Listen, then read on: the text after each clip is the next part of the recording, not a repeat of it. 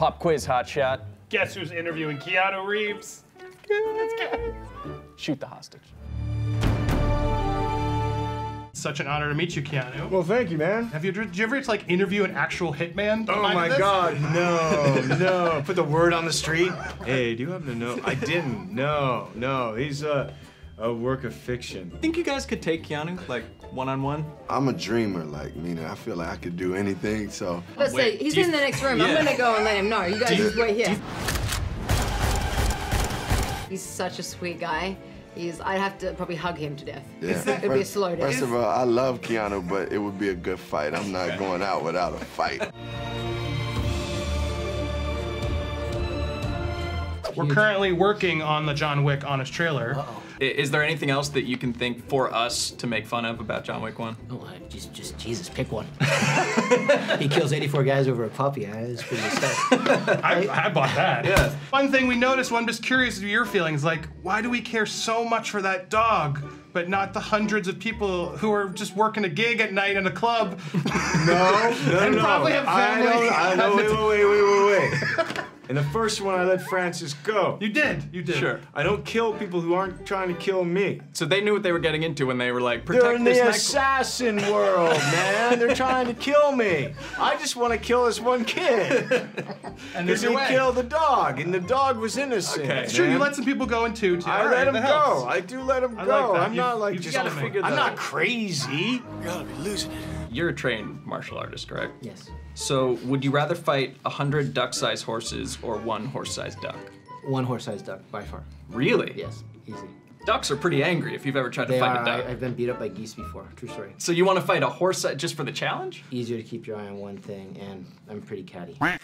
We actually got to spend like 5 minutes pretending to be John Wick with really? the stunt team, yeah. Oh, you went to 8711? Yeah, it was nice. so nuts. Back to Bruce.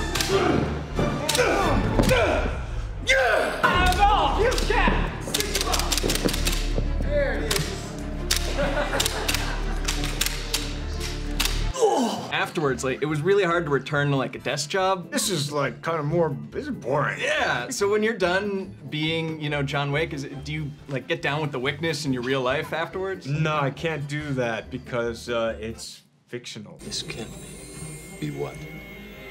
Be real? Because I love Speed, one of my favorites. Did you ever like go on a bus just to freak people out after that movie? I didn't do it. I didn't do it right after it was released and like just, you know, like, hey, how's it going? Jack Trap. Now, Ruby, you're playing a lot of badass characters. You've been murdering a lot of people lately. So I just have to ask, who are you gonna kill in Pitch Perfect 3? Oh my God, that is the funniest question I've ever been asked. Nobody, of course. Okay, who deserves to die in Pitch Perfect 3? Nobody deserves to die. Okay. It's a very friendly film. But I promise I'm just gonna write down Bella. Excuse me? Bill and Ted, I heard there's a story that you were upset you got Ted instead of Bill. Why? Well, no, because Alex and I both went to our costume fittings, wardrobe fittings, thinking we were playing the other character. I wasn't upset. We both kind of took it in stride. We were like, okay. Excellent! Ruby, a lot of people kind of throw out this like kind of lazy like Justin Bieber comparison question. So I want to flip that. Who does Andy look like?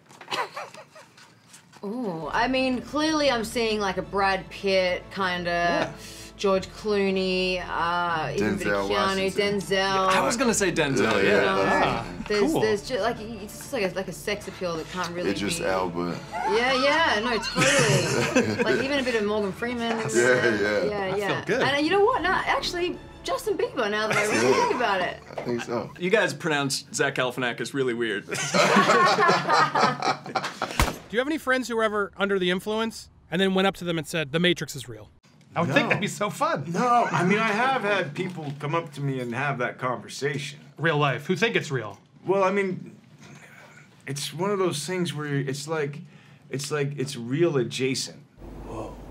So that's what the architect was talking about. Yeah. That was amazing. That was incredible. I'm just pissed I didn't get to all my Johnny Mnemonic questions. Oh, no!